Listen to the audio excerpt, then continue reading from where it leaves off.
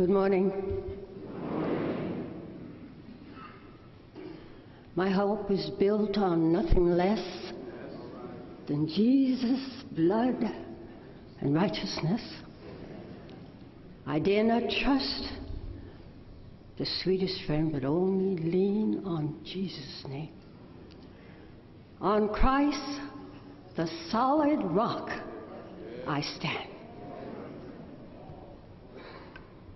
We've lost a rock.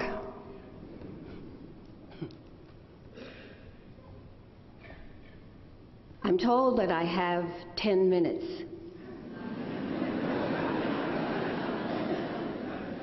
I don't know how one consolidates over 50 years of a bond to 10 minutes. However,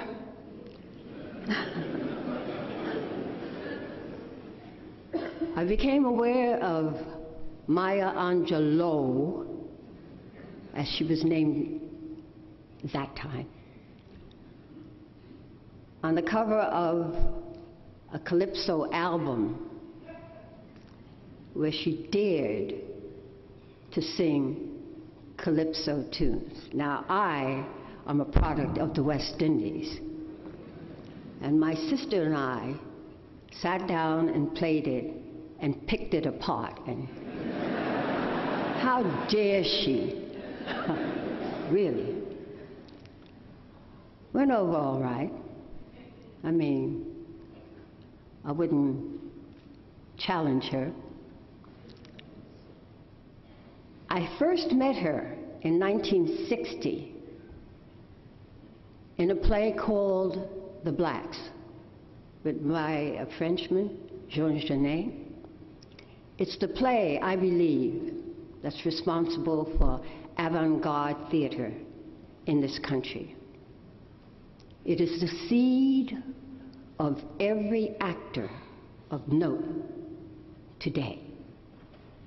It had a cast: Maya, Roscoe Lee Brown, Godfrey Cambridge, James Earl Jones, myself, Chuck Gordon. That was the basis of black theater today in America. It was my first play. I was sitting in the front row waiting for rehearsals to start. And I heard this booming voice who was challenging someone about something. It scared the daylights out of me. I thought, oh God, this must be the boss.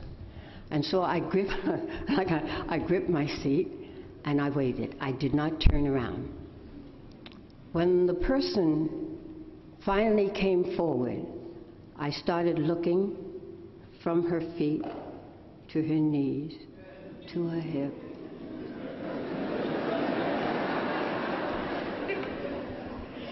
Oh my God, I said, who is she? And someone heard, who is she? And said, that's Maya Angelou. Okay, all right. I said 1960, she insists that she met me in 1959. My computer does not show that.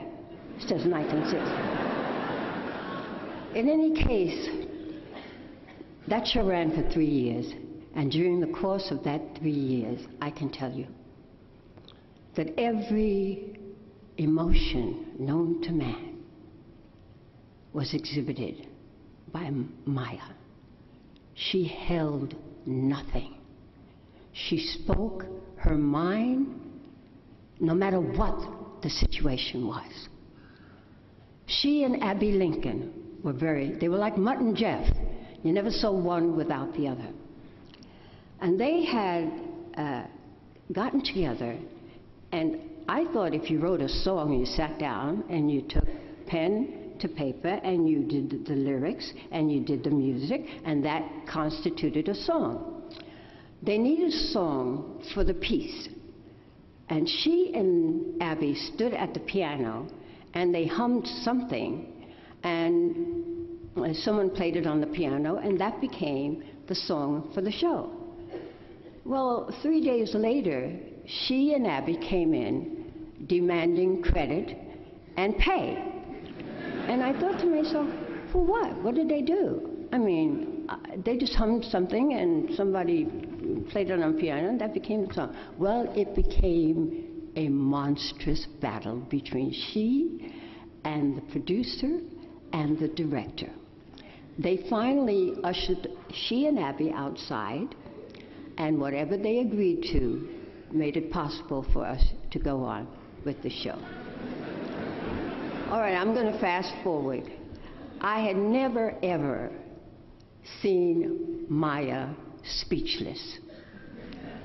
There was an institute called Mafundi in Los Angeles, and they decided to combine both the LA Blacks Company and the New York Blacks Company together and do a benefit for that institute. Well, we had a rehearsal that lasted one day, and everybody said to me, now I was really a devil. I know that myself. But everybody wanted to know what I was going to do with my hair. I said, I don't know, whatever, it was natural, that's what I'm going to wear, my hair. And so we went through a minor rehearsal, then the following day we were to perform. Everyone in the company was downstairs at the stage entrance waiting to go in. I had not come down yet. I had not come down because all during rehearsal I had my head wrapped up in a kerchief. So nobody knew what was going on underneath that kerchief. Finally, I come down the stairs. Maya is standing at the foot of the stairs. She turns around and she looks at me. I was absolutely bald, and she could not take her eyes off me. I saw her mouth moving, but she couldn't say a word. Finally, somebody sent for the director. He came, he took one look at me and he said, ladies, you have your work cut out for you this evening. It's the best show that we ever did. Fast forward, one more story. When I was doing Trip to Bountiful, we talked practically every day. I just kept her abreast of what was going on. And I said to her, I'm not going to put any pressure on you, Maya.